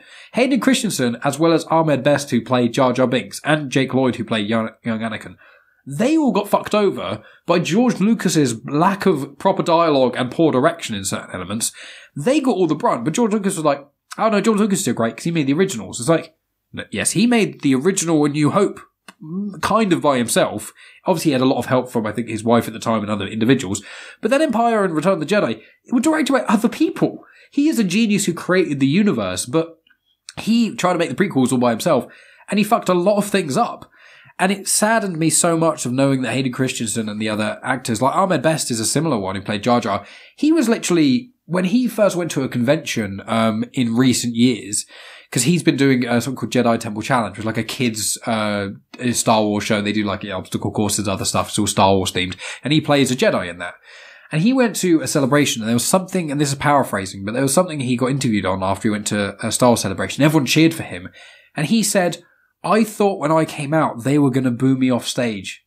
And you're like, could you imagine being someone who's that integral to Star Wars, regardless of how much you do dislike or like Jar Jar? And I hate Jar Jar, to clarify. I don't hate Ahmed Best. He did a great job. He played a character that's so annoying. I hate him. As a child, I love Jar Jar. Yeah. But that's who Jar Jar's aimed for. Well, He's aimed for children. Our friend Chris Brayton of the I Like to Like Things podcast has been on Genuine Chit-Chat a few times. His girls loved Jar Jar. They're one of their favourite parts about the Phantom Menace. So Lucas succeeded in that realm. But the fact that Ahmed Best didn't, and Hayden Christensen don't go to conventions, or didn't, because they thought everyone would hate them and boo them off stage, it makes me just want to both simultaneously cry and just punch the world. It was so upsetting to me, and it was so emotional. I say to anyone, check out Star Wars Celebration, day one. I think you can, it's like 20 minutes long, of Obi-Wan and Hayden Christensen, Ewan McGregor and Hayden Christensen chatting for 20 minutes. And also all their answers are pithy non-answers because it was before the show release, so you can't hear anything interesting. But seeing Hayden's reaction and you can see it in his face, how emotional he's getting of people cheering for him. I just think, I'm so happy. Obviously I'm happy for the show, but if not anything else, I'm just happy he's finally getting that. And so is Ahmed Best and things. They're finally having the fans like myself who love them for what they did. It makes me happy we're finally getting there. And I'm so glad Kenobi could be the vessel to do that. So that was a very long tangent of me talking for a long time. So apologies, guys. Let's get on to the final parts of this so we can wrap this up. So I was going to say, I think, just either predictions or what people want from the show or things like that. I'm going to say my prediction. I said that at I think in the last episode. I think Qui-Gon Jinn, played by Liam Neeson, who's been confirmed in another show, Tales of the Jedi, which I'll tackle on the show at some point. But Liam Neeson, I'm certain, is going to be in it because he keeps mentioning Qui-Gon, and in the books and other elements, Qui-Gon and Obi-Wan did speak before A New Hope when he was a Force ghost and things. And so my thought is either Qui-Gon's going to pop up in the next episode, give him a nice good old talking to, and then Obi-Wan's going to go out and fight Vader, or Qui-Gon's not going to appear till the very last episode, and the last thing we see is a nice closure and conversation between Obi-Wan and Qui-Gon. And also there's a line in A New Hope, which is when we last spoke, I was but a student and you were the master, sort of thing. And so I think Obi-Wan is probably going to beat Anakin or beat Vader using the Force in some ridiculous, cool way, I hope. And he's probably going to somewhat fake his own death, which I think is what's going to make the rest of the galaxy kind of back off from him. And what I want, which I hugely doubt is going to happen, is Obi-Wan uses the Force to pull Vader apart, pull his mechanical limbs off him and his mask off him, and pulls him apart and leaves him there. Because that's the only way I can really see anyone beating Vader, is taking his breathing apparatus away from him. And that would mean that Vader's comments on, I was but you were the master when we last met, etc., etc. I think that's the only way it could really work in the canon. Megan, what do you think of any predictions, what you kind of want from this? And we'll go around the table before we finish up. I don't know, really. Is there anything you want? Obviously, I want to see more Vader. Yeah. I want to see there's some more stuff there.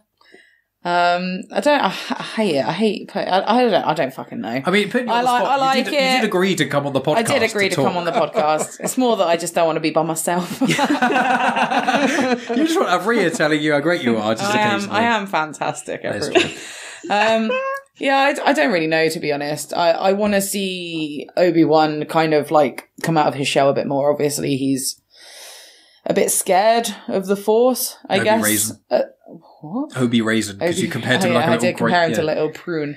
Yeah, I want him to kind of come out of his shell a bit more and be like the Obi-Wan that we know and love. Because at the moment, he's obviously hidden himself away from the Force a bit. Yeah. So I think that will be cool. I'm kind of like, as much as I like the Leia stuff, I don't just want it to be Leia stuff. Yeah. Like, I kind of want her to go now, go back to Alderaan, and then that be the end of it. But yeah, I agree. We kind of, well, I think it's run its course. I think that maybe the next episode, if it's just like, well, it has Leia to be some home. sort of resolution. We have to see Leia get home. Otherwise, it's just kind of like, oh, did she get back? Well, obviously we know because she's an adult in A New Hope. But yeah, there we go.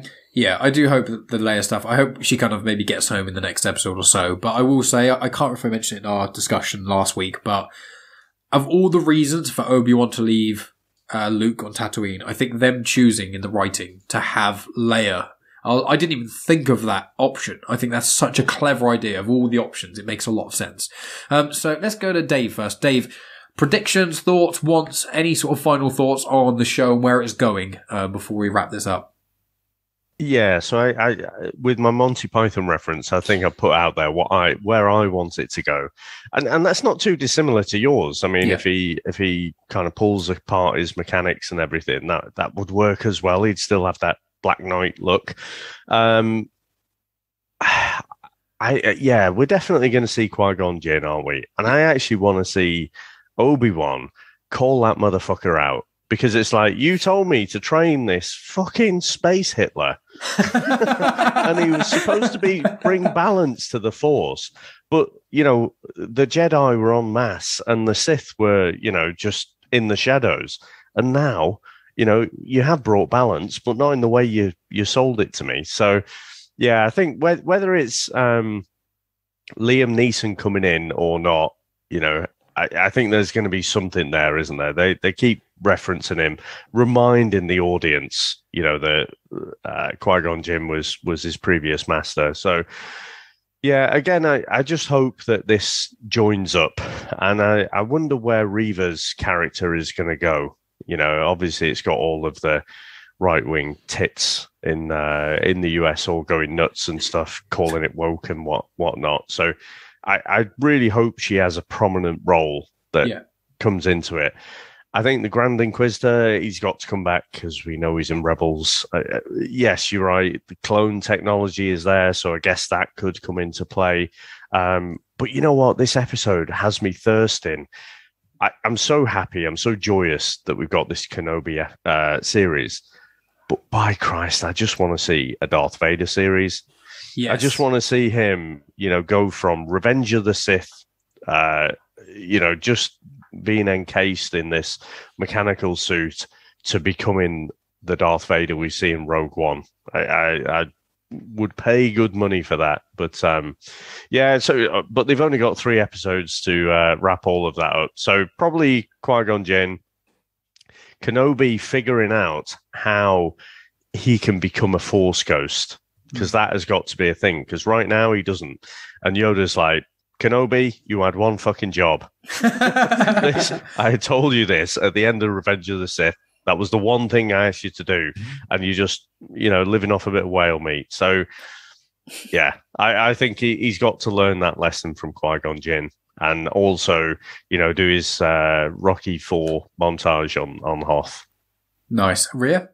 I've just realised I'm sat in the dark like a very middling handheld horror film, camera horror film. So I was slightly distracted by that. But yes, I agree. I think we need more Reva 100%. I think she's an absolute standout in this and such an interesting character. And anything to do with the wider lore of the Inquisitors, I'm 100% in for. So more, please. I think they need to really wrap up the Leia stuff. I think it's been really nice, but let's not drag it out. We know, as Megan so succinctly put it, we know she's alive. Let's move on. It's like the cliffhanger on this episode did annoy me slightly. I was like, come on. But I guess it is interesting how they're gonna get out of this pickle. I love the idea of unmasking Vader somewhat, so we get more Anakin, so we can sort of feel Obi-Wan's arc a bit more for when it gets to New Hope, and a bit more of the sort of, I'm really loving this idea of he's sequestered himself away to figure out how to talk to Force ghosts, to figure out how to become more at one with the Force as well. I think that's a really nice idea. But yeah, there's a lot to do, I think, in just 3 episodes, but I'm looking forward to it. Let's get cracking on to next week, please. Not only because we will have carpet in most of the house, but, new episode. Yeah, we're all in a similar boat, You and I have both moved. I know Dave is in the process of doing that sort of thing as well. So it's just Chris, you need to move, just so we can all, be the moving gang. And then we can all meet up again at the end with our feet all warm and toasty and nice carpets and have fun chats about it. Well, exactly. My house looks tidy, but this room behind me, the living room, Sam decided she wanted it plastered about 2 months ago. So it's been plastered, painted. I've had the telly, 3 different stages on the wall. We're doing fuck all. This room's, I'm not doing anything. So I've done all of it. I usually do all the building, decorating, everything. I've not done the plastering, but I've had to redecorate, even though we paid someone to decorate because it can be shoulders ballsed up. But yeah, put the telly on the wall. Oh, yeah, it's shoulder from all that wanking, isn't it? Yeah. No, this is my left. This is my left. My right one's okay. He uses the left when he wanks over Spider-Man only. He wears the Spider-Man glove specifically when he does that. No, I was just wondering, were you wearing your shades when you fell asleep in the sun today? Yes, it was, David. You got a whole negative panda. This is the thing. Go on the Genuine Chit-Chat YouTube, guys. You get to see Chris's Darth Vader helmet and his tan lines, and Rhea sat in almost pitch black darkness. An actual Darth Vader helmet, the dark in about 20 minutes, we're going to be in darkness as well. Rhea's playing the Riddler out of Batman.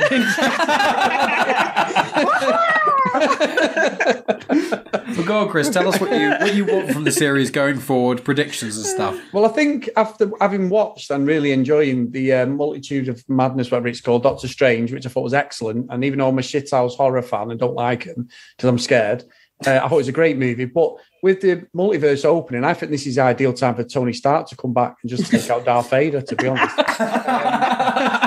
It's been 3 years. I'm not happy. He could take him on, definitely. But anyway, stop being a Bella and Chris. But no, I think that we do need some sort of training montage. There's still a few holes in Obi-Wan, which I'm not happy with. Qui-Gon might do the business.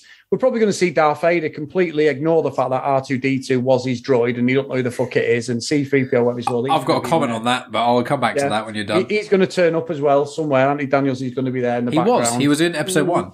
Oh, right. There was a cameo of him, and he was played by... It was when you saw Leia and Alderaan for the first time, and you saw 3PO in the background. He said one thing, and then a silver version of the protocol. In episode 1?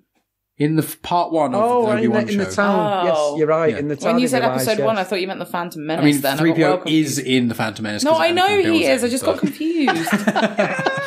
Episode 1 of the series. Keep up. Yeah, sorry, Chris. Sorry. Yeah, so I think we're going to get something.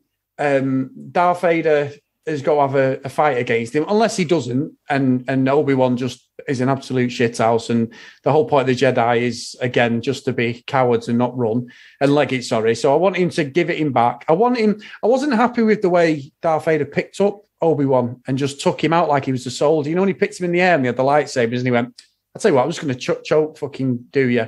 Not happy about that. Obi-Wan should have fought back on that. So I was a bit...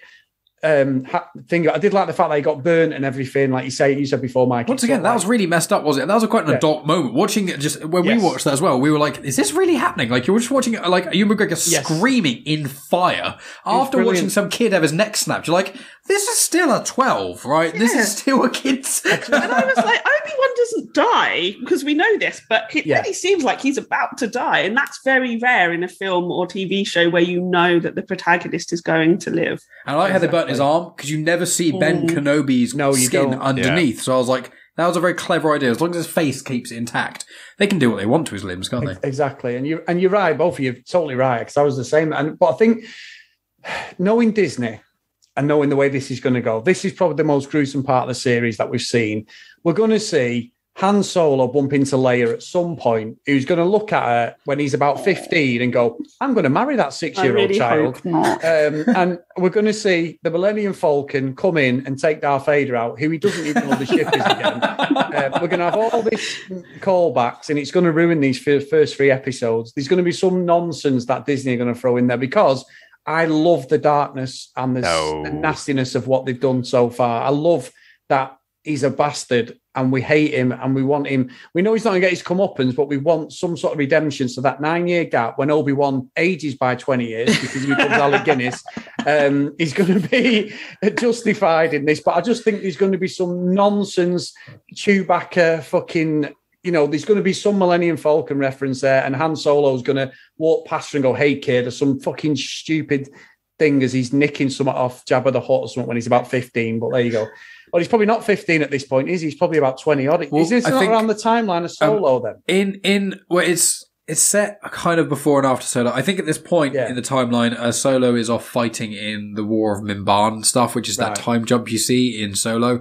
But obviously Han Solo is about 10-ish years older than Leia and Luke at the time of A New Hope. He's about 20 then in this. So he's going to be creepy, but there's going to be some weirdness going on. I think this could be the peak, which I really hope it's not, but I've got a feeling this might be the peak of the series, knowing them clowns at Disney, and they'll fucking ruin it. No, if there's going to be a cameo, it's going to be Ahsoka Tano or Grogu or something like that. It's going to be I think there's going to be a flashback episode, probably either the fifth. I think the fifth episode, what we're going to do, we're going to see the true origin of Reva, because obviously we saw her as a youngling in which I loved the Order 66 montage at the start of the part. I talked about that in our last episode.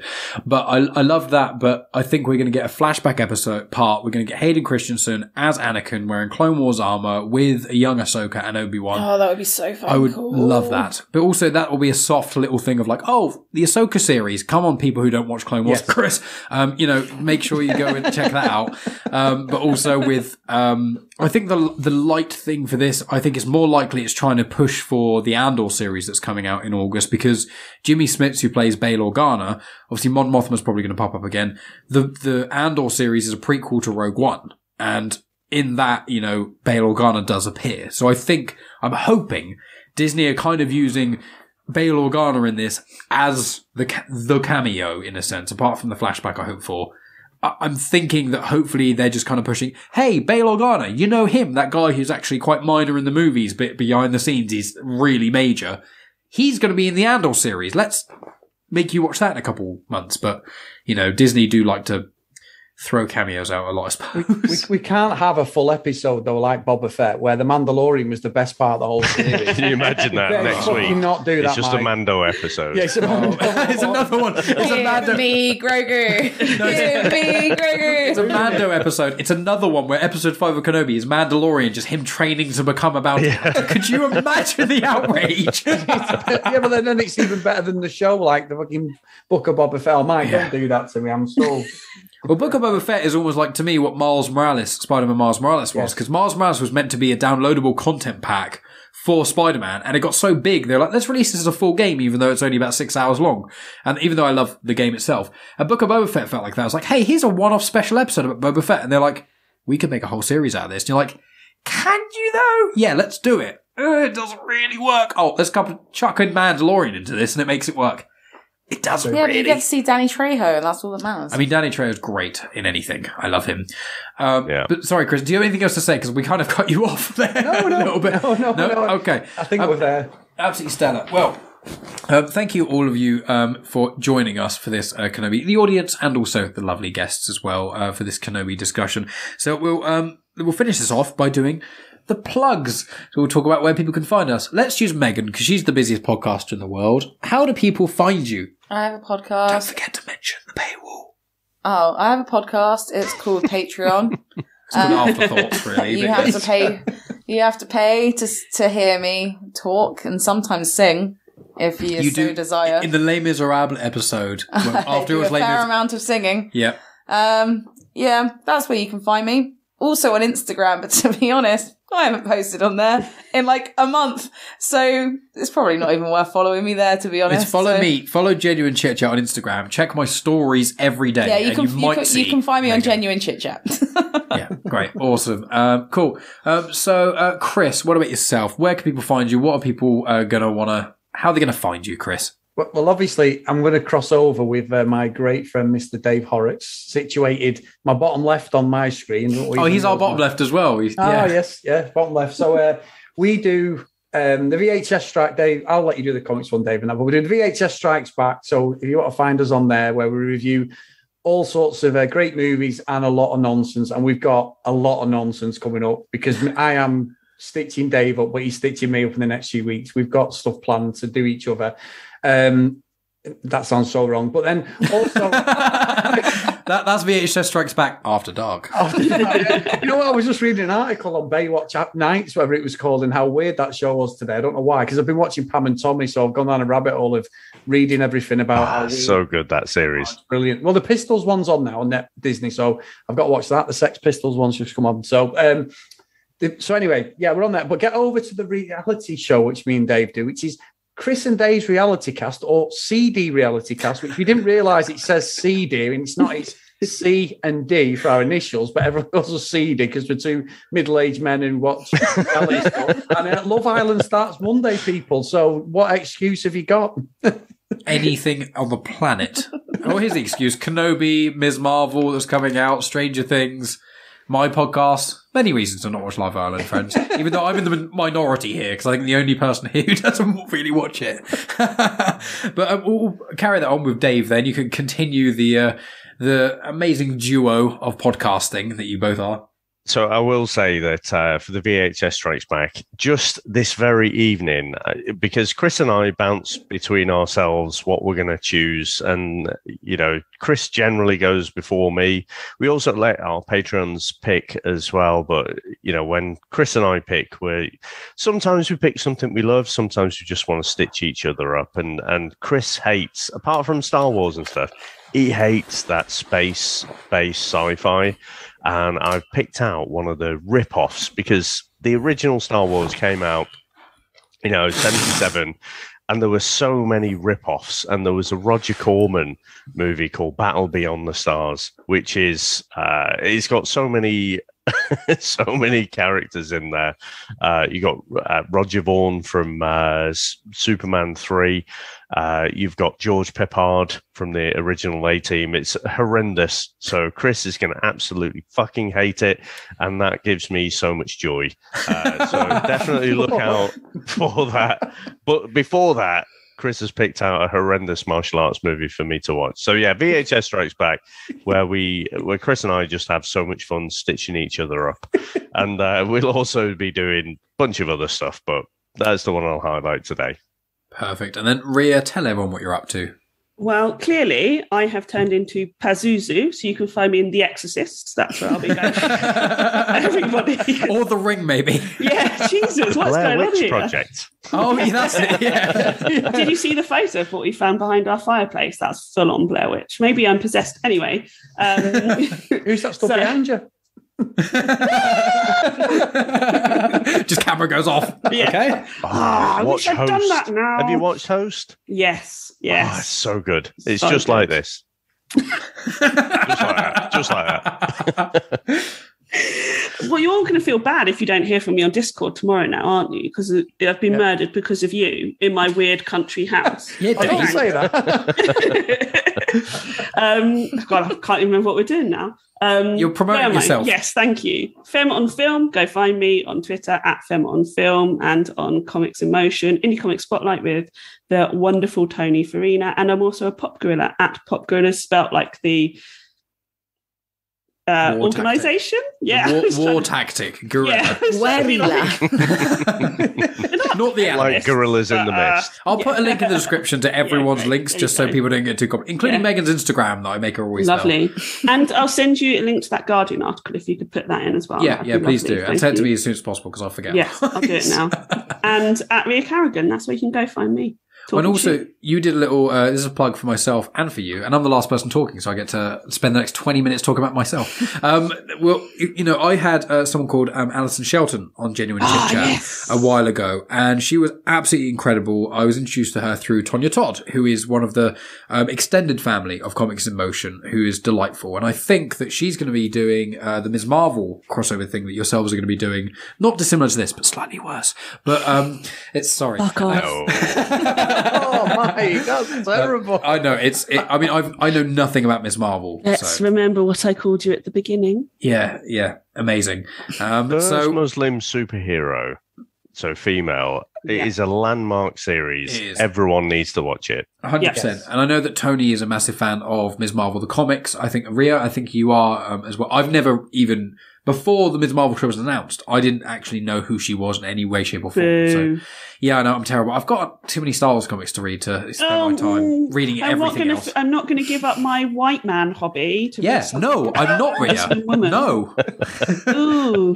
I mean, yeah. Anyway, but That's the only reason we bought a house. It's a store all of Mike's comic books. I don't have that many. There's only 2 comic bins so far that are like half full. But basically, I spoke to Alison Shelton, who's amazing, but she recently made a comic book called Reburn. And on Indie Comic Spotlight, I think the episode should be airing. It's today. It's today. Wonderful. So it will be, by the time this comes out, that this episode will be out. So first, most importantly, listen to my conversation with Alison Shelton on Genuine Chit-Chat, and then, if you fancy it, check out the conversation with her, Rhea and Tony, about the comic, more specifically, Reburn. It's absolutely fantastic. She's a delight, and I think she's been doing a lot of bits and pieces, because obviously she was on Femme on Film as well. Yes, exactly. With Rhea. So yes. Once people get in the Comics in Motion family, once one of us gets our hooks into them, we pull them into the darkness and they can't escape. Like Hotel California. Exactly. That's it. Everyone compares Comics in Motion to Hotel California. That's the exact thing. But you can find me at Genuine Chit-Chat on Instagram, Twitter, and on Facebook. Obviously, I've got my show, Star Wars Comics in Canon. If you enjoy this conversation, there's no reason not to check it out. You've never have to have read a single Star Wars comic in your life, Chris. You've never even have to have read the ones I'm tackling, Chris, on this episode. All the Darth Vader comics that Dave mentioned, you know, the 4 volumes of it, which talks about Darth Vader straight after Revenge of the Sith. I go through the plot details, so you don't need to read the comic, Chris. And I go through the other many relations to other Star Wars content, both the movies and also other stuff. There's no excuse if you enjoy Star Wars to not check out Star Wars Comics in Canon. And obviously I've got my other show, Genuine Chit-Chat, where I've spoken to people involved in creating Star Wars. Cavan Scott, Claudia Gray, Dominic Pace was in The Mandalorian, and also lots of other interesting people, Paolo Villanelli, who's a comic book artist. And I've got more to come, as per usual. But you can find all of us lovely people. You know, you can follow Comics in Motion on Instagram, Twitter, and on Facebook. And, you know, follow all of us. I'll put links in the description to all these lovely people. But the best thing to do is subscribe to Comics in Motion. Listen to all the shows that all people in this conversation are involved in. Soon we're going to have the Ms. Marvel show running concurrently with the Kenobi show. So you're going to get loads of these discussion shows, as well as all the other shows like Indie Comic Spotlight, Star Wars Comics in Canon. We've got a new classic comics thing coming out soon as well with Matt B. Lloyd. Loads of stuff to sink your teeth into, regardless of how much you enjoy the fandom of nerdiness, superheroes, comics, and all that stuff. And, you know, please share on social media. Please rate and review on Good Pods, Apple Podcasts, all those usual places. And please subscribe to both VHS Strikes Back and Genuine Chit-Chat on Patreon. But I will say, the VHS Strikes Back Patreon doesn't have Megan. So, just going to say that out there. If you're going to choose one... Yet. She hasn't subscribed. We will be there. I'm not even going to have my own podcast. I'm just going to, creep into everybody's Patreons. I'm just going to spread across the globe. Well, have you seen Top Gun Maverick? She hasn't seen Top I haven't Gun. seen any of the Top Guns, There's only ever. Nor have I, actually. I've not seen the original Top Gun. Dave's face. What is wrong with you both? Yeah, a lot of people get really leery at me because I've not seen films. To be fair, the first one, it doesn't hold up exactly how I thought, but the new one is brilliant. Fucking amazing. I've heard it's really good. People at work were yelling, obviously people know I'm a movie buff, and I was like, they're like, oh, Mike, have you seen Top Gun Maverick? And I was like, I haven't seen Top Gun the original. And they're like, what did you just say? Seen Top Gun. Yeah, okay. People like you shame me. Take that away. You shame me, okay? I had a discussion in Discord, and someone very nice, it might have been Tony or Tonya, said, don't worry, or maybe Jack even, be like, don't worry, you call yourself a movie buff. You can't watch every movie that's really held in critical acclaim because there's only so much time in the world. You are shaming me, Rhea. Yeah, I am. I'm talking to you right now instead of watching that movie. How does it feel, Mike? It makes me feel like that you're a see you next Tuesday. But I won't call... I won't even have to try that hard. But the thing is, I won't just jump in. I'm older than you, Mike, and to be fair, we reviewed it, and that was the first time I watched it last year because I'd seen bits of it. You know, obviously, I knew the song and the volleyball scene, yeah, homoerotic volleyball scene. Yeah, I know about that. But I'd never watched it, and I didn't enjoy it. Me and Sam this week, we've just one of our patrons, Glyn Davis, he's decided that he wants to do Iron Eagle. So what this is God's honest truth. In the last 3 days, I watched Iron Eagle, straight into Top Gun within half an hour. So Top Gun, the original, was like a masterpiece compared to Iron Eagle, which is a load of shit.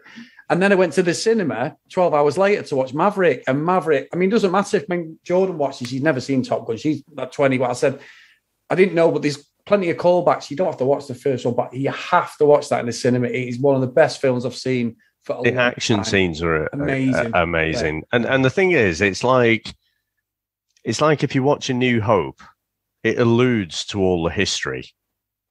And now having watched all the prequels, you know what the history is. You see the history, but you don't need it. So you could just go and watch that movie. You could watch Top Gun Maverick without seeing the original.